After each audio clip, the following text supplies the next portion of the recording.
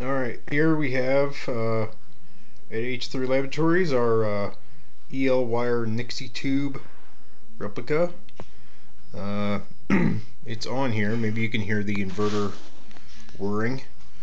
We've got the inverter here, the shield and the Arduino are back here, and the entire thing is in this large pickle jar.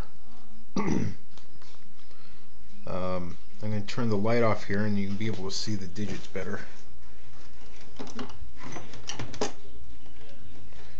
And this is the potentiometer I'm going to control it with. So here we're at 0,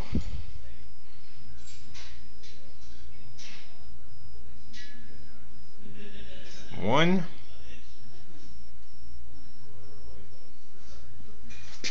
2,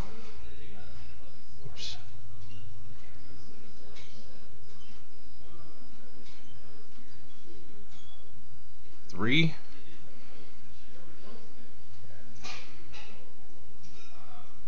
4,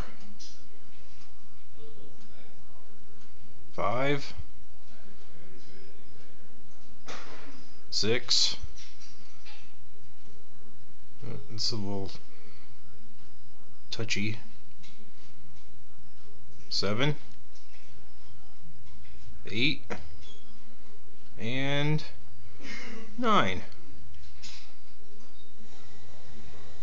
So all that with all those digits were made with EL wire, lashed together, lashed onto coat hanger wire that I bent up, then cut and resoldered the connections for them, and it has to run on blink mode because there's some problem with the shield where if I turn the inverter to on mode,